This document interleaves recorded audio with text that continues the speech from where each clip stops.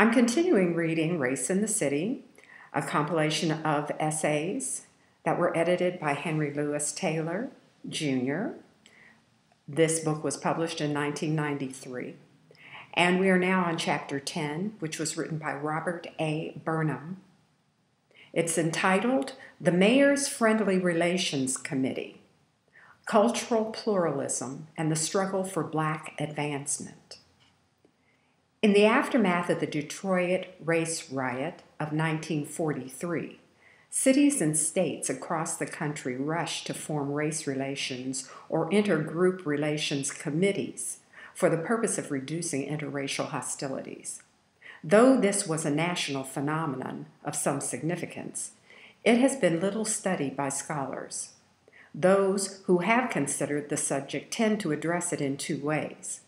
First, they assess the goals and activities of the committees that were formed in the 1940s from the perspective of the civil rights movement of the 1960s. This has led to interpretations that criticize these committees for failing to take militant action toward ending discrimination against blacks and improving the conditions under which they lived. The second approach sees the establishment of these committees as a response to interracial tension caused by the Second World War. According to this argument, the war acted as a causative factor, in part by dramatizing fundamental contradictions between American ideals and American social realities. Nothing indicated this better than the fact that the United States fought the war in the name of democracy, but used segregated troops to do so. Similarly, the prevalence of employment discrimination in war industries highlighted the unequal social status of blacks. Moreover, those who hold this view point out the mass migration of Southern blacks to Western and Northern cities during the war led to more frequent contact between whites and blacks in those cities and placed great strain on urban resources. This development supposedly precipitated interracial tension and violence, which in turn led contemporaries to establish race relations and intergroup relations committees. Though domestic tension during the war provided an impetus for forming these committees, an examination of one of them, the Mayor's Friendly Relations Committee, or the MFRC of Cincinnati, suggests that it was a product of the contemporary tendency to see society as divided into various racial, religious, and ethnic groups, each possessing its own culture, which had a deterministic effect on the individual members of the group. This pluralistic vision yielded, among other things, a broad intercultural understanding movement between 1915 and 1954 that aimed to promote tolerance for cultural group diversity within American society. As part of that movement, the MFRC functioned first and foremost to minimize tension between groups, tension that stemmed from racial, religious, and ethnic prejudice, in hopes of preventing violent outbreaks. This goal required that the committee address the issues of prejudice and discrimination as the underlying causes of group conflict. Although blacks were the main targets of prejudice and discrimination, the pluralistic vision dictated that the MFRC consider the problems of all groups and show partiality to none. Thus, in its early years, the MFRC self-consciously avoided taking an advocacy role for the rights of blacks or any other single racial, religious, or ethnic group.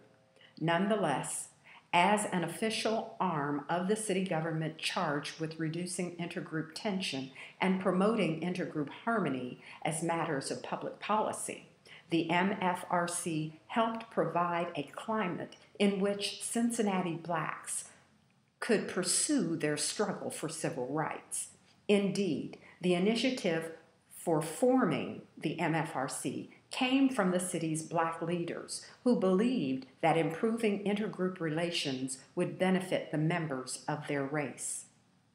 In the wake of the Detroit race riot, a delegation of Blacks met with Republican Mayor James G. Stewart on July 8, 1943, to discuss measures to, quote, lessen any likelihood of similar trouble in Cincinnati, end quote.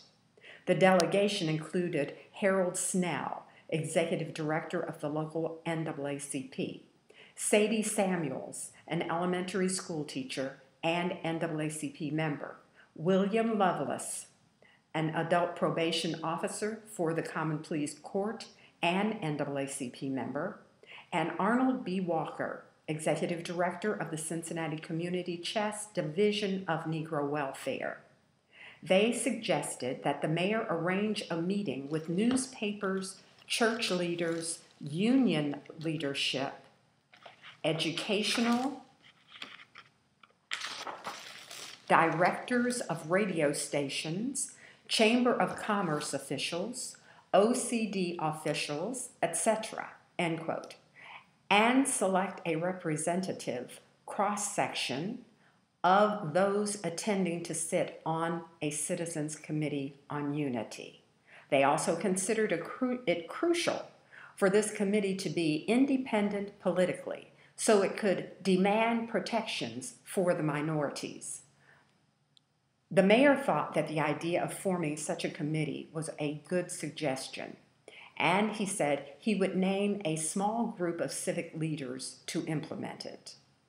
Mayor Stewart's slow response to the concerns of Black leaders suggested that he felt no great sense of urgency. After allowing 3 months to lapse, he finally held a meeting for the purpose of forming an intergroup relations committee on October 7, 1943. This meeting was attended by representatives of the Division of Negro Welfare, B'nai B'rith, the Council of Churches, the Public Recreation Commission, the CIO, Catholic Charities, the Chamber of Commerce, and the Frontiers Club, a Black men's club consisting of businessmen and professionals devoted to community service. All those who spoke at the meeting, including the mayor, placed their aims in the context of the war effort by claiming that they sought to make democratic ideals function at home as well as abroad. At the same time, there was general agreement that the proposed committee should be made permanent. Thus, while wartime concerns and conditions played a significant role in the establishment of the MFRC, from the outset, Cincinnati leaders envisioned a committee that would continue to function after the war's end, an indication that they did not see their action as merely a response to wartime problems. Moreover, the conferees showed their inclination to think in pluralistic terms by suggesting that the committee should go even further than dealing with interracial problems and accept the problems of religious, economic, and other social groups. It was also agreed that the mayor should be responsible for appointing the members of the committee and for presenting the entire plan to the city council to get its official backing. The Cincinnati City Council passed a resolution authorizing the creation of the committee on November 17, 1943. The resolution declared, quote, "Whereas America is made up of many diverse groups with varying viewpoints and different beliefs, the hope of both the present and future of our republic is that we shall work together in harmony and without prejudice, hate, or intolerance," end quote. As for Cincinnati, the resolution expressed the belief that conflicting problems between various groups could be solved upon the basis of friendship rather than hostility.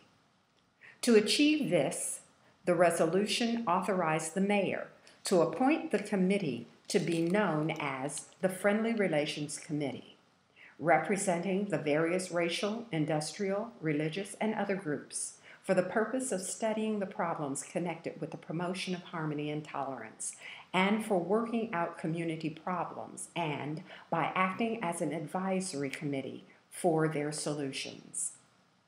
The resolution was significant because, first, it gave the MFRC official status and thus indication with the city government, identification with the city government. Second, it clearly asserted a pluralistic view by repeatedly referring to society as being divided into groups and by basing the committee's structure and function on that same notion. And finally, by limiting the services of the MFRC to that of an advisory committee and to the study of problems, the resolution also limited its role. Without any enforcement powers, the MFRC had to rely on its ability to persuade people to change their prejudiced views and discriminatory practices. The committee was to be composed of 100 members, although the number sometimes fluctuated slightly due to resignations and new appointments. Members sat as representatives from various civic and social clubs, religious denominations and organizations, social agencies, Black organizations, newspapers and radio stations, labor organizations, business and industry, the public schools and colleges and universities. By forming a relatively large committee and basing appointments on organizational affiliation, those active in the planning of the MFRC hope to achieve broad representation in order to reach the essential roots of the community, and to ensure the participation of all groups.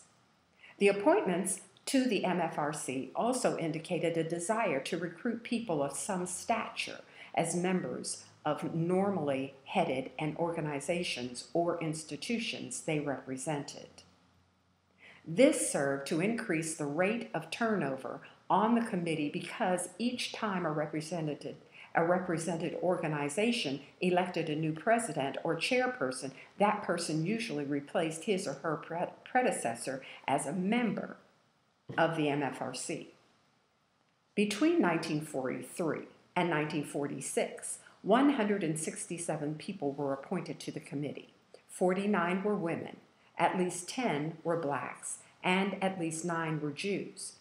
As for the occupational makeup of the committee, social workers, educators, clergymen, doctors, lawyers, and businessmen predominated.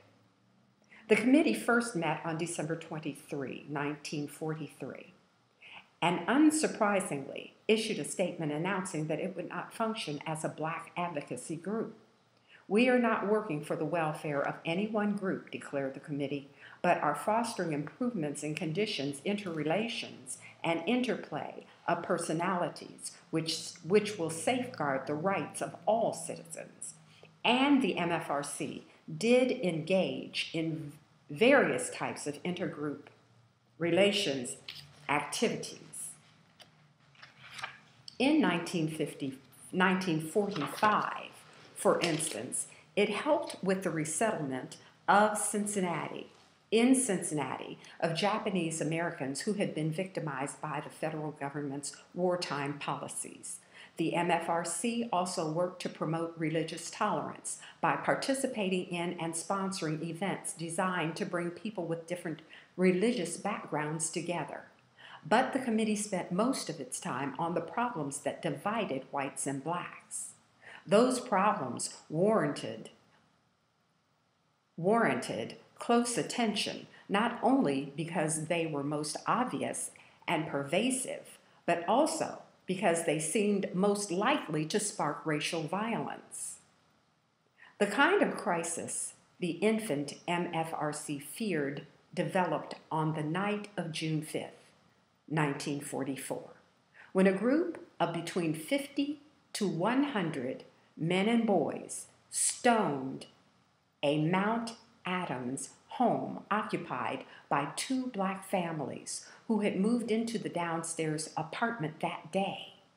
The crowd threw hundreds of rocks and stones, which destroyed all the doors and windows and tore out the fittings of the first floor stovepipe. The 2 Black families reportedly The first Negro residents on the street were persuaded by the police to spend the night elsewhere as a safety precaution. And I've got documentation for that. I will add it to the comments. The situation heated up again 3 days later as several hundred people staged a demonstration outside the Mount Adams home of Mrs. Cortlandt Bennett, a white woman who had publicly criticized the participants in the house stoning.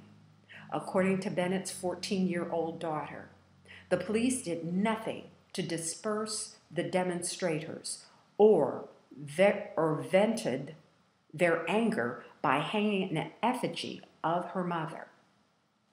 Police Lieutenant Chester Swillinger, however, claimed that the patrolmen at the scene had responded with caution for fear of provoking further hostilities. The Mount Adams incident caught the MFRC and the police unprepared. The MFRC took essentially no action on either incident, which indicated not a lack of concern, but the inability of a rather large and cumbersome committee, which met only once a month, to deal with emergency situations that arose without warning. The events in Mount Adams put the MFRC in an unenviable position, but simultaneously exposing its weaknesses and emphasizing the need for action. The MFRC experienced pressure from the city's safety director, Gordon Schurer, who came before the executive board on July 13, 1944, to urge its members to step up their efforts. For his part, Schurer said he had taken all steps possible to quell disturbances that may arise by making connections with the State Guard and the Federal Protective Service, and by ordering patrolmen to lean over backwards to avoid prejudice. Schurer, in a speech delivered before the Civic Club on September 19, 1944, recognized the racial issue as an old problem that never has been handled because white people had ignored it. In an effort to address the problem, Schurer established a race relations detail within the city police department during the winter of 1945. The race relations detail was to be called upon to deal specifically with race-related disturbances. Lieutenant Stanley R. Schrotel, a white officer who would become chief of police in 1951, headed this special unit, which also included one white officer, Henry Sandman, and one black officer, Robert Wilson. The fact that the race relations detail and the MFRC shared office space in City Hall brought them in almost daily contact with each other and ensured a close working relationship. The MFRC also took action that would make it more responsive, a more responsive body, by hiring Marshall Bragdon in the summer of 1945 to serve as executive secretary of the committee. Bragdon, a native of Minneapolis and a graduate of Wesleyan University, came to Cincinnati from Springfield, Massachusetts, where he had been the literary critic for the Springfield Republican. He was brought to the attention of the MFRC, however, through his writings and lectures on behalf of the so-called Springfield Plan, an educational program initiated in 1939 by the Springfield Public Schools that enlisted the support of the entire community for the purpose of diminishing group antagonism and promoting democratic citizenship. As a full-time employee of the MFRC, Bragdon's position enabled and required him to keep up on the issues and events relevant to the functions of the committee on a day-to-day basis, as well as to plan, direct, and help carry out its activities. With Bragdon in office, the MFRC faced another potential racial crisis in 1946. On August 19, 1946, 4 black men stopped a young white couple who were driving through Cincinnati's predominantly black West End en route to Price Hill. a white neighborhood, and allegedly raped the woman while holding her escort at gunpoint. Cincinnati whites, especially those living in Price Hill, reacted to the incident with outrage, claiming that his own daughter had been threatened by Negroes. The Price Hill attorney, John Scanlon, demanded the right to carry arms. The Eastern Hills Lions, a Price Hill club, offered the services of its members to help police protect our women folk. That's a quote. With the specter of vigilantism, I'm sure I'm pronouncing that incorrectly, presenting itself, the Price Hill Civic Club called for a mass meeting to be held on August 22nd. The MFRC acted to head off the threat of violence surrounding the meeting by making personal contact with ministers, civic leaders, and others who could strike a note of common sense and moderation. On the day of the meeting, the MFRC also met to discuss emergency strategy and could report that its contact people had already revised the situation so that the Price Hill meeting was unlikely to take a racial turn. This assessment proved correct. Those who attended the meeting directed their scorn less against blacks than against city officials and police for failing to provide protection at the West End approaches to Price Hill. To further direct attention away from the race issue, the MFRC issued a statement to the press asking Cincinnatians to refrain from blaming an entire neighborhood or racial group for individual misdeeds.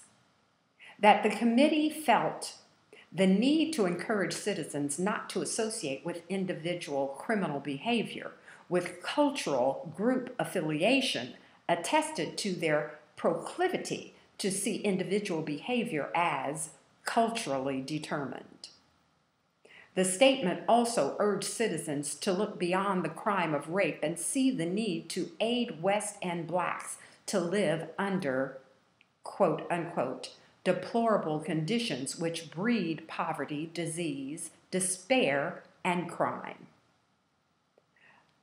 The prompt response of the MFRC, however, was only part of a concerted effort to diffuse racial tension and reduce the possibility of violence. The acting city manager, John Ellis, released statistics on rape that showed that the problem was not racial in nature nor confined to the West End. Gordon Shearer, now a member of the city council, and Bleecker Marquette, executive secretary of the Better Housing League, also attempted to play down the race issue by publicly announcing their belief that slum conditions in the West End fostered crime. Black organizations issued a joint statement offering their complete cooperation to those seeking to apprehend the criminals and bring them to justice. The effectiveness of these statements may be judged by the fact that the violence many feared never materialized. But whether or not these efforts proved the deciding factor, they did win praise from the Ohio State News, a Columbus-based black newspaper, which reported that both white and black community leaders in Cincinnati responded to the dire threats against the community's Negroes by taking action on an unprecedented scale. After the crisis had subsided, the MFRC began to examine the factors that tended to fan racial flames and to seek preventative measures. The committee concluded that the local press and radio heightened tensions by their injudicious and even hysterical reports of the crime. Acting on this view, Marshall Bragdon and Judge Robert Gorman, who sat on the MFRC executive board, arranged a meeting in mid-September with the publishers Robert Ferger of the Cincinnati Enquirer and Hulbert Taft of the Cincinnati Times-Star. When confronted with the issue, both Ferger and Taft agreed that the race label was an integral part of the story and therefore appropriate. Taft did, however, express his disapproval of the repeated use of the word Negro in the reports and pledged to see that it did not happen in the future. Ferger gave his assurance that similar crimes would be reported sympathetically, quote unquote. In addition to gaining these concessions from Taft and Ferger, the MFRC entertained its own plan for countering racially inflammatory reporting. It proposed to secure advance support from highly influential and key individuals who would be ready on the shortest notice to publish a statement counseling moderation, orderly democratic procedures, and fair play. While the West End rape proved the most threatening immediate problem the MFRC had to face in its early years, the committee was constantly called upon to address other racial incidents. Of these, charges of brutality and other forms of abuse against blacks by Cincinnati policemen received the most public attention. This issue came up at an MFRC board meeting in April 18, 1946, when board members Arnold B. Walker suggested that policemen should be provided with training in minority problems and the techniques needed to meet them. In addition, he recommended that district officers call on the race relations detail with greater frequency. Responding to Walker, the city safety director, Oris Hamilton, who also sat on the MFRC board, voiced his reluctance to institute race relations training for fear that the cop on the beat might come to consider himself an expert and try to deal with situations he could not handle. Hamilton also claimed that Walker was wrong in suggesting the police were not referring racial matters to the race relations detail. Due to many instances of violent and brutal treatment, however, the local NAACP declared war on police brutality in August 1946. By issuing a public statement charging Cincinnati law enforcers with anti-Negro attitudes, quote unquote. According to the statement, the Police Trial Board, a body within the police department that heard complaints against officers, rarely returned judgments of guilty. Does that sound like 2019? What's going on today? Doesn't it? Yeah. No guilty judgments against police. Mm-hmm. The NAACP recommended public trials for officers, colored representation on the police trial board, and race relations training for police. On December 31, 1946, the city manager, Wilbur N. Kellogg, further inflamed the sense of injustice felt by blacks by announcing that he found no reason to censure the two detectives involved in the case of Nathan Wright. And there's a footnote, because I don't remember who Nathan Wright is. Maybe I read it and I don't remember. Nathan Wright, footnote 39. In late November, here's the story. In late November, Wright, a black ministerial student who had been stopped for questioning by the two detectives, and afterward he accused them of using abusive and threatening language toward him. Wright's case came before the City Council Law Committee on January 6, 1947, and two witnesses testified that the detectives did not use abusive or threatening language in their questioning. The city manager who attended the hearing said that none of the testimony had persuaded him to change his original decision not to take action against the detectives. In its January 1947 board minutes, the MFRC referred to the Wright case as our most publicized headache.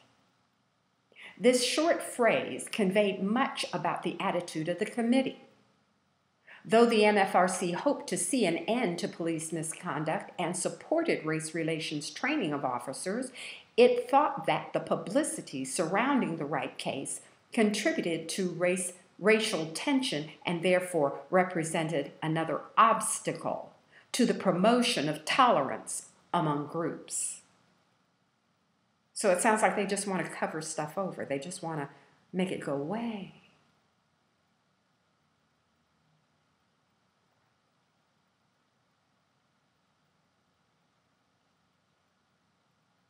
This view predominated on the MFRC, not only in response to the Wright case, but in response to any divisive issue confronting the committee, which normally preferred to work quietly behind the scenes. Nonetheless, the MFRC believed that some positive signs emerged out of the Wright case. The case asserted the MFRC helped develop better cooperation and consultation between police and leading citizens within the Black community, and it led Safety Director Hamilton to promise that in the future, police training would include information on human relations. At best, the optimism of the MFRC proved premature. Many of the same issues involved in the Wright case resurfaced with the case of Haney Bradley, a Black man who was beaten by 2 police and charged with disorderly conduct in June 1947. Judge William D. Alexander, who heard Bradley's case, dismissed the disorderly conduct charge and asserted that, quote, there was no cause for the officers to beat this defendant, unquote. Despite the ruling of the court, Safety Director Hamilton announced in August that the police department hearing on the Bradley case led him to conclude that there was no reason to take disciplinary action against the officers. Footnote. Hamilton's announcement prompted disgruntled representatives of the Council of Churches, the NAACP, the Women's City Club, the Jewish Community Council, and the West End Civic League to send a joint letter to the City Council, which planned to review Bradley's case. The letter criticized police procedure on the grounds that the hearing was held in secret, quote unquote, and that Bradley's counsel and other interested persons were not permitted to attend. In addition, it charged Safety Director Hamilton and the Chief of Police with acting primarily to protect the officers while showing little interest in social attitudes and tensions in the community. That was a quote with a footnote. The MFRC decided not to sign the letter, though encouraged to do so by Executive Board member Richard Bluestein, who lent his signature as a representative of the Jewish Community Council. The MFRC board minutes did not state the reason for not endorsing the letter, but the decision attested to the committee's disposition to avoid taking a definite stand in the interest of impartiality. In this case, however, Bluestein urged the MFRC to take some action, which prompted Marshal Bragdon to suggest providing instruction in race relations for the rookie officers then in training. As a result, the MFRC brought in the New York University psychology professor Howard Lane, who had worked with the Detroit Police Department to give a talk to the young officers in early October. Lane's presentation, however, was a one-time event, thus leaving unresolved the question of instituting race relations training as a regular part of police instruction. The City Council reviewed the Bradley case in November and cleared the 2 policemen of brutality charges, but it also called for public hearings of citizen complaints against officers, conferences between the police and the Black community, and race relations training. But it also called for public hearings of citizen complaints against officers, or conferences between the police and the Black community, and race relations training. The MFRC expressed its willingness to help implement the conferences and the training, quote, if called upon, unquote, to do so, thus leaving the initiative to the police department. In September 1948, however, approximately 8 months after the City Council hearing, the MFRC lamented the fact that the police had taken no action toward beginning either the conferences or the training. Footnote: the lack of effort on the part of the police department should perhaps not have been surprising given the evidence of racism among some of its upper echelons. For instance, during the Bradley hearing, it was discovered that Assistant Police Chief William C. Adams had hung on his office wall a cartoon that depicted, quote, the body of a gorilla and the head of a Negro man, unquote, and carried the caption, quote, Ussens brutalized, end quote, footnote. I'm going to find his picture. Police Chief William C. Adams. I'm going to find his picture. I'm going to put it in the comments. Police brutality represented only one manifestation of the prejudice and discrimination that permeated Cincinnati society. In Cincinnati, no hospitals would provide convalescent care for Blacks or accept them into nurses' training programs. Neither the Cincinnati Conservatory of Music nor the local carpenters or bricklayers unions admitted Blacks. Footnote: restrictive covenants effectively prevented Blacks from living in certain areas. In addition, Blacks were discriminated against at public pools, skating rinks, the Coney Island amusement park, and restaurants. Footnote. And I'm going to find a restrictive covenant because I'm not seeing anything here. A restrictive covenant that stated that no others, quote unquote, than whites could live in a property, that the property owner was not allowed to sell their property to anyone other than whites in that community. Restrictive covenants. I'll get one of those for you. In October 1945, some Cincinnati Blacks and whites set out to change these conditions by forming the Citizens Committee for Human Rights, or the CCHR, which became a Congress of Racial Equality, or CORE, C-O-R-E, affiliate. The CCHR challenged discriminatory policies directly by sending its members out in interracial groups to eat in the major downtown restaurants, like Woolworths.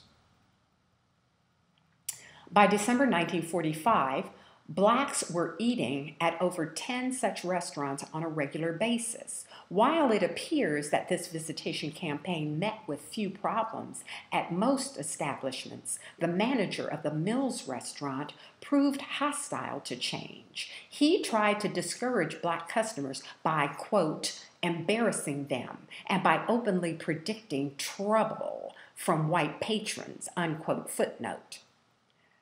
Believing that the manager was attempting to incite racial conflict, Arnold B. Walker brought the matter before the MFRC Executive Board on November 15, 1945, asking for clarification of the permissible role of the police race relations detail in such situations. Lieutenant Schroetel, the head of the detail, asserted that the police had, quote, virtually no power except where the law had actually been violated. Oh, I've heard that before. End quote, footnote. The manager of Mills did not deny Black service, which would have been a violation of the Ohio law, but tried to intimidate them into going elsewhere. Mayor Stewart, who was present at the meeting, said that although he regretted prejudice and discrimination, such problems could not be reached by law, but by gradual education of public opinion. Indeed, the law proved ineffective because juries would not convict those charged with discrimination. For instance, a Cincinnati jury deliberated a full 5 minutes, quote unquote, before acquitting Happy Watson, a waitress employed by Grater's ice cream store, on charges that she refused service to several Blacks in July 1946. Moreover, no Cincinnatian had ever been convicted under the law, though numerous cases had been tried. I wonder if there's a picture of Happy Watson. Grater's. Some MFRC board members expressed disappointment concerning the reluctance of the police to involve themselves in cases of restaurant discrimination, but others accepted it and took the position that the problem more appropriately came within the jurisdiction of the MFRC than the police. Marshall Bragdon suggested that Claude Corter, an MFRC executive board member, and the superintendent of the Cincinnati Public Schools should be empowered to appoint a small committee to monitor the situation, but no formal action was taken. Footnote. The unwillingness of the MFRC and police to take decisive action made Walker feel like he was fighting a losing battle. But he continued to pressure the MFRC. On December 20th, 1945, he requested that the committee hold a conference with representatives of the Citizens Committee for Human Rights, the NAACP, and the Division of Negro Welfare to discuss the next stage of the current restaurant visiting campaign by Negroes and to foster the most peaceful possible solution of the fractions of difficulties incident to the visitation. This caused a stir among MFRC board members, several of whom emphasized that our committee must not take sides in the controversy, nor even appear to, that our effectiveness lay in consultation with all parties concerned. With its position established, the executive board passed a motion authorizing Marshall Bragdon to meet with the aforementioned organizations as an impartial conciliator and to confer with the restaurant managers as well. Though neither the board minutes nor reports indicate what resulted from these meetings, the stance of the MFRC on restaurant discrimination said much about its workings. By stressing that its role was limited to impartial mediation, The MFRC reaffirmed its function as a committee formed to promote tolerance among various groups, which, as conceived by its creators and members, prohibited it from advocating the rights of blacks as a separate group. The same views characterize the attempts of the MFRC to deal with employment discrimination.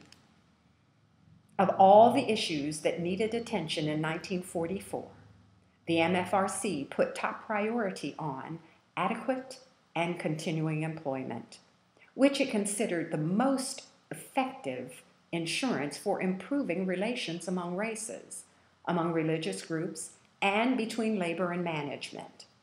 Given this view, in April 1944, the Executive Board requested that John Baker, chairman of the MFRC Industrial Relations Committee and director of the War Manpower Commission in Cincinnati, begin studying post-war employment prospects and problems with special emphasis on job opportunities for blacks and women.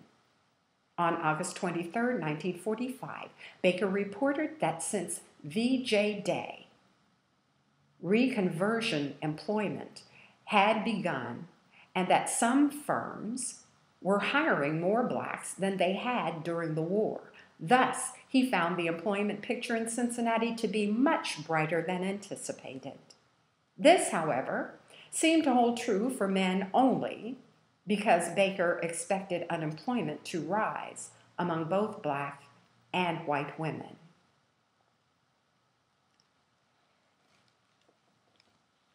Although Baker saw reason for optimism, at least with respect to job prospects for black men, racially discriminatory hiring practices remained a problem in Cincinnati.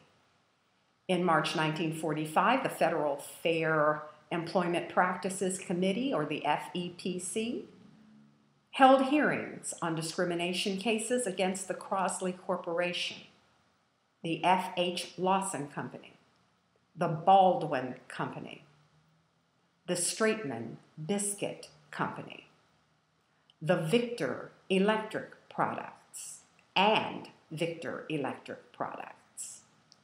During the hearings, spokespersons for the companies defended their practices by claiming that white employees would walk off the job if forced to work with blacks. Footnote: this was not an unfounded concern. In June 1944, about 15,000 white workers at the Wright Aeronautical Corporation had gone on strike when the company attempted to integrate its machine shop. Footnote: other so-called hate strikes occurred in 1945 at Delco Products and the Lunkenheimer Company. To deal with such problems, in May 1945, the MFRC pledged to seek the cooperation of the War Manpower Commission and the FEPC in anticipating situations of racial tension by determining in advance what plants contemplate adopting policies to complete utilization of manpower. That is integration. Thanks. Upon identifying such companies, the MFRC planned to offer management and labor unions its quote-unquote services, which consisted of providing, quote, educational materials, speakers, and other mediums to prepare, end quote, for integration. Footnote. The MFRC also began meeting with companies that had initiated integration programs in order to collect information that might prove useful in convincing other companies to do the same. The MFRC conferred with Stacy Brothers Gas Construction Company, Cambridge Tile Manufacturing, Shable Manufacturing, and Pressler's Cafeteria, each of which began hiring blacks either because of a manpower shortage or at the insistence of the FEPC. These companies claimed that while white workers at first voiced opposition, integration resulted in no particular difficulty. In addition, the MFRC met with Cincinnati milling machine officials who said their company hired blacks as a matter of policy, but limited Negro employees to definite job categories and restricted upgrading. When approaching companies about black employment, the MFRC, in accordance with its desire to minimize any tensions associated with racial issues, favored gradualism and discretion. In large measure, the committee placed its hopes for increasing the quality of Negro employment on meetings between local employers and Homer Lucan, an MFRC executive board member and vice president of the integrated Lukenheimer Company. Lucan seemed the appropriate person to undertake such a mission because those he met knew they would not be put on the spot. Lucan believed that employers who feared trouble from their employees should not be pushed along too quickly. Thus, a gradual give and take characterized his meetings. By April 1947, approximately 6 months after Lucan began conferring with businessmen, he had achieved heartening progress, though on a small scale. While the MFRC approached employment problems with caution and apparently met with little success, some black Cincinnatians adopted a more aggressive style. In 1946, the West End Civic League, a Negro job-seeking group, began approaching the white owners of businesses in the predominantly black West End in hopes of persuading them to hire black workers. The members of the West End Civic League used diplomacy first, but if that failed, they resorted to picketing and distributing handbills outside those businesses that practiced discrimination. After having been subjected to such tactics, the owners of Stein Department Store and Laurel Cleaners called on the MFRC for help. Marshall Bragdon responded by bringing the disputing parties together for negotiations.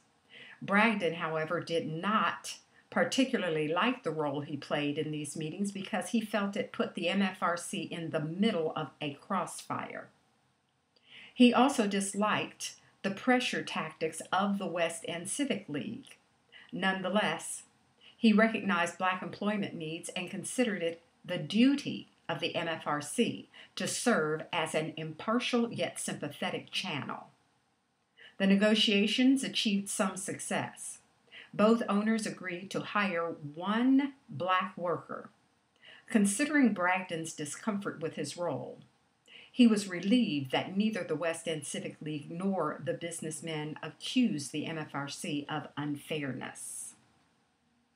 That same year, the West End Civic League also pressured the Central 5 cents to $1 store into hiring 4 blacks, which prompted all the white saleswomen to quit.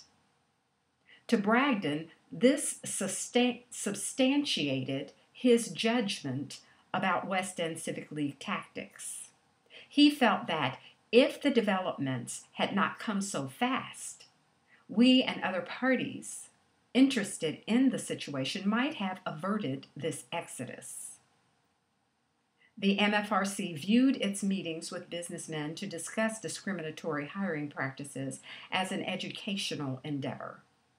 The MFRC hoped to persuade people to change their behavior by changing their attitudes through education. While virtually every activity of the committee contained an educational element, it also sponsored a variety of programs and events designed solely for that purpose.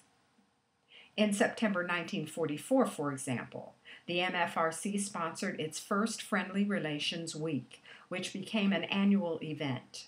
During Friendly Relations Week, the MFRC solicited the organizations represented on the committee and all racial and religious groups to participate in programs designed to promote the virtues of tolerance.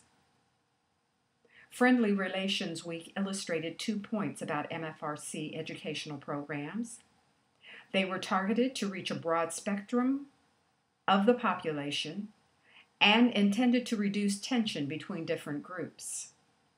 When Theodore M. Berry requested in August 1944 that the committee sponsor a Race Relations Institute, the executive board thought that such an institute should not be confined to racial discussions. The MFRC attempted to resolve this matter by including in its Friendly Relations Week program an institute on propaganda, housing, and jobs to address the problems faced by blacks. The same kind of issue surfaced again during preparations for Friendly Relations Week in 1946.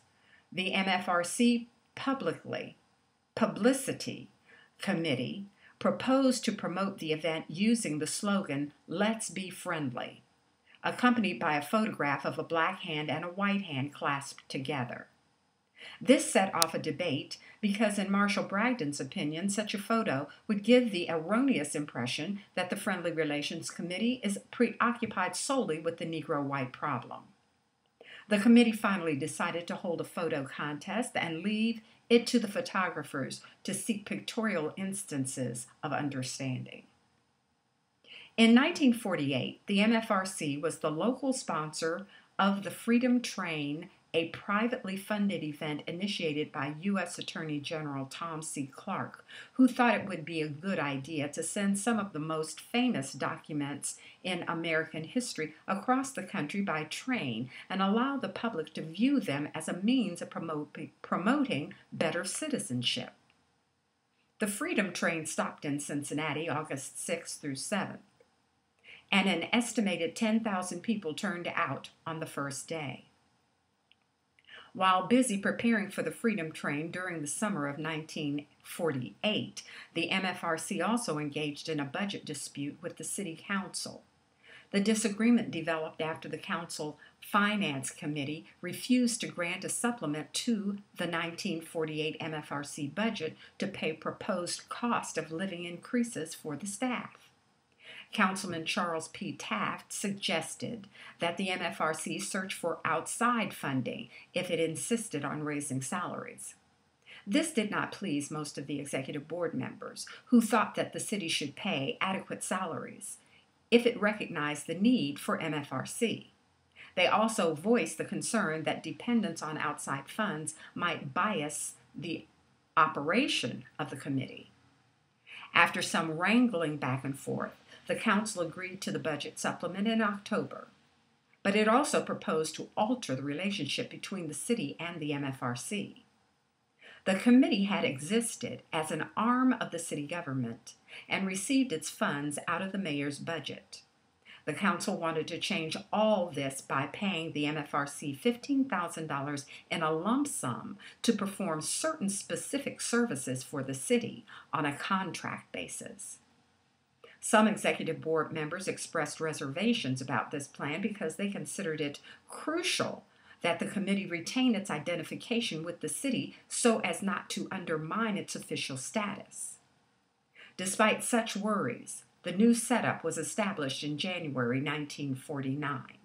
Marshall Bragdon assured those concerned about the committee's official status that it was still the mayor's committee. The mayor would continue to appoint members, and there would be little overt change so far as the general public is concerned. As part of the new agreement, the MFRC incorporated as a not-for-profit organization on January 11, 1949. Incorporation and the new relationship to the city, however, did not change the functions of the MFRC or its approach to solving problems. The committee continued in its preference for working behind the scenes and chose not to take any stand that, in the view of the members, might be interpreted as showing partiality toward blacks as a group or lead to confrontations that might increase racial tension. And of course, the general problems remained the same: prejudice and discrimination against blacks.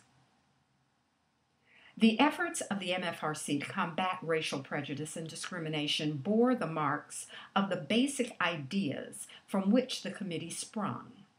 The tendency to view society as divided into different groups resulted in the creation of a committee designed to hear the complaints of all groups, but not to take sides in disputes between them.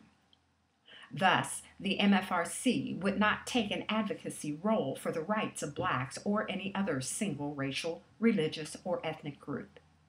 In essence, the committee intended to treat all groups equally. Treating all groups equally, however, implied that they were in fact equal. Yet, most of the problems addressed by the MFRC could be attributed to the unequal social status of blacks. During its early years, the MFRC never seemed to recognize this contradiction between the assumptions under which it operated and social reality.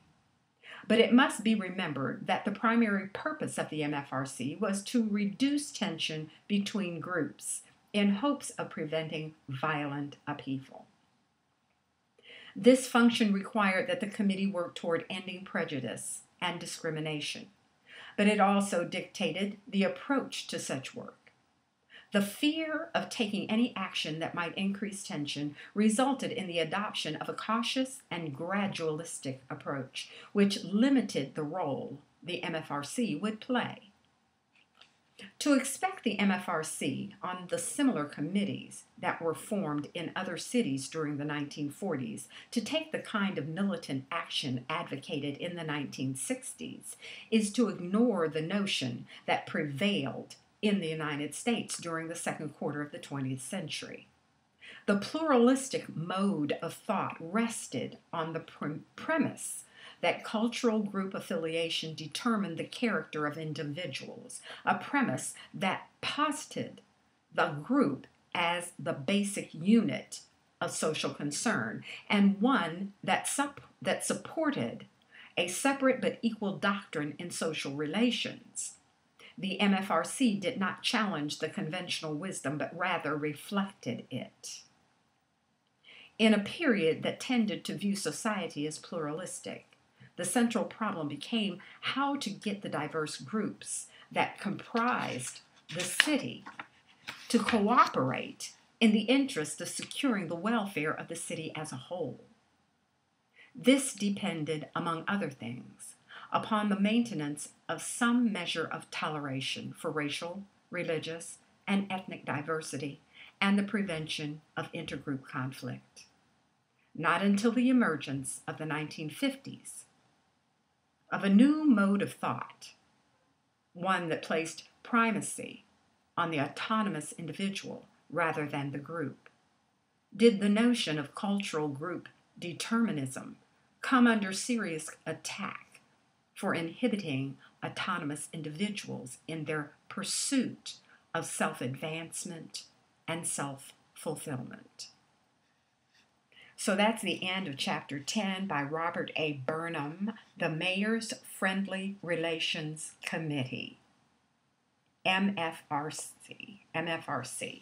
And as with all of these chapters, all of these essays, there are pages and pages of footnotes where you can find the original source of the information used to write the essay.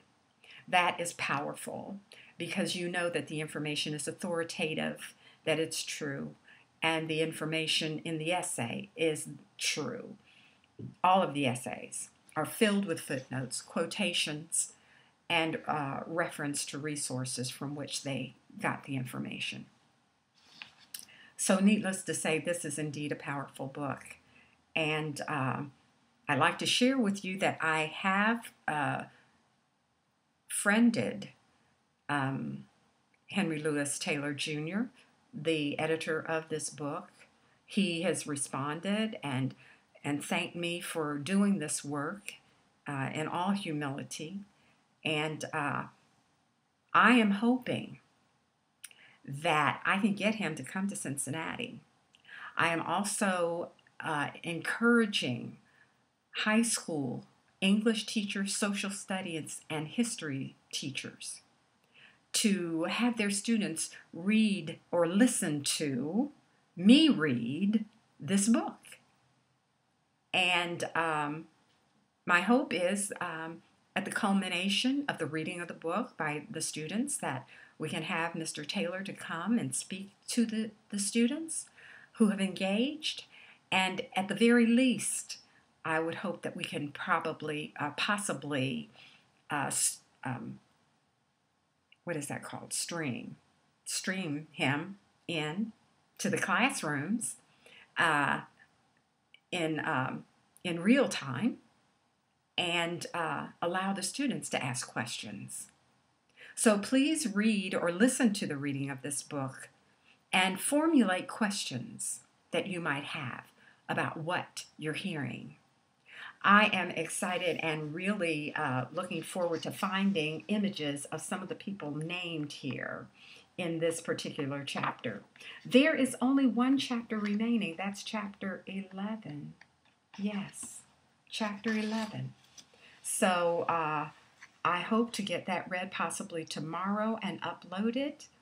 And I hope that you will enjoy it. Thank you so much for listening. God bless. Bye-bye.